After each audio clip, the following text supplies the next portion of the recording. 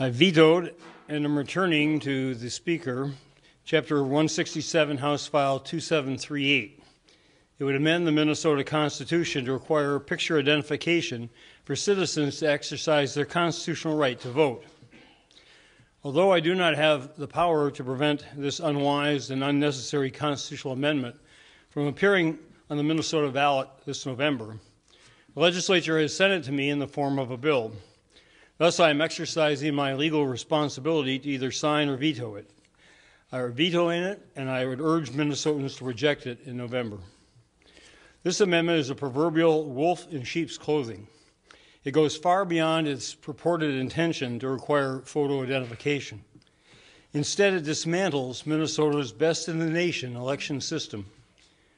According to the Secretary of State, Mark Dayton, this amendment would end same-day voter registration, long a goal of many Republican partisans, and require an entirely new system of provisional balloting.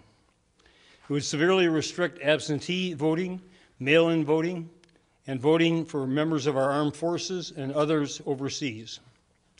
Local election officials, township officials, and representatives from the cities and counties have all voiced their concerns and their opposition to many of those changes and the burdens they would impose on lawfully voting Minnesota citizens.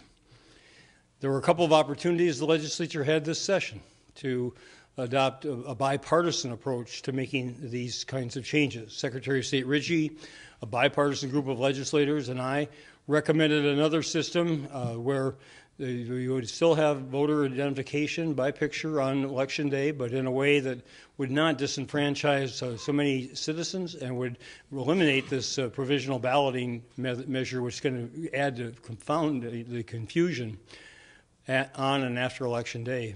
So if they truly wanted to have a system, change and protect Minnesota's voting integrity, they had the opportunity to do so. Instead, they'd rather force this on the constitutional amendment on the ballot. And fortunately, I can rely on the good wisdom of the Minnesota voters to see through the folly of it and reject it.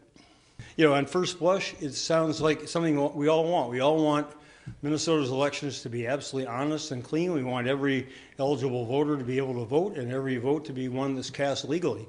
And the last two elections, the recounts statewide have proven that ours is as close to perfect as any election can be.